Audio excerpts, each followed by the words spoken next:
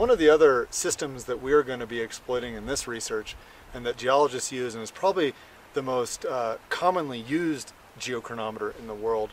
actually uses the potassium-argon decay scheme. So about 1/100% of all potassium in the world is radioactive, and some of it will decay to the noble gas argon. And it turns out that a lot of rock-forming minerals, like the biotite that you see, this dark mineral that's shot all throughout the rock I'm sitting on, contain a significant amount of potassium. So that means that over time, as that potassium decays, the amount of argon in that crystal will start to increase. And where this gets interesting is that it turns out that because argon is a noble gas, it doesn't like to bond to anything else in the crystal structure. It will get trapped in the crystal structure like it's in a little cage. But when a rock is deep in the earth and hot, the atoms of the crystal are moving around enough, and the argon little atom has enough energy that it will actually escape into the atmosphere. About 1% of all the air that you breathe right now is argon, and that's where it comes from the decay of potassium in rocks like are surrounding us right now.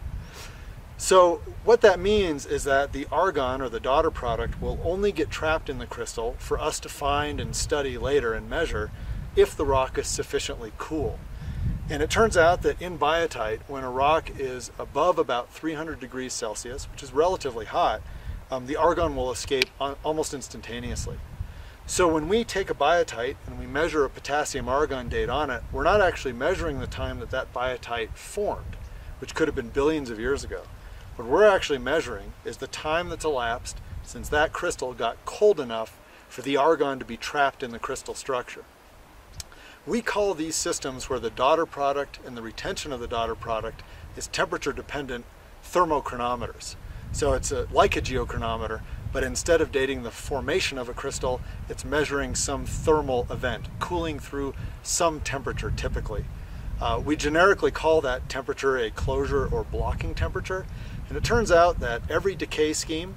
potassium to argon, uranium, lead, and there's a variety of other ones, and every different mineral have a slightly different closure temperature. So while this might tell us when a rock cooled through 300 degrees Celsius, if I take an apatite out of this and I do a uranium, thorium, helium date on it, which is similar, it's going to tell me when this rock cooled through about 60 degrees Celsius.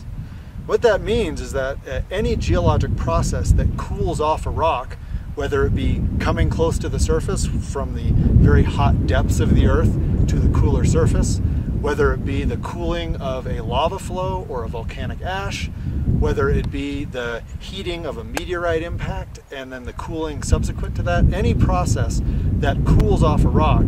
we can track using these thermochronometers. And what we're going to be doing in this research project here is we're going to be collecting a variety of rocks and trying to separate out a variety of minerals and use a whole range of radioactive decay schemes to try to track